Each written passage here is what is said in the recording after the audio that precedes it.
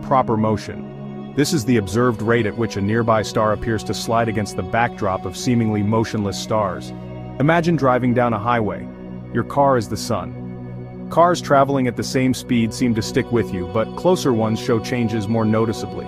Similarly, the nearer stars' movements are more apparent to us. And then there's parallax. Have you ever noticed how a straw looks bent in a glass of water? That's refraction, and Earth's atmosphere does something similar to starlight. Near the horizon, this effect is strongest, making stars appear to rise early and set late by a few minutes. It's like the universe giving us extra daylight. So, do stars move or do we move? The answer is both.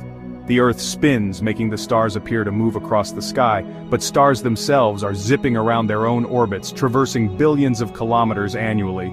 It's all about distance. Those faraway stars seem stationary because of how immensely far they are. Now, Edwin Hubble, the guy after whom the Hubble telescope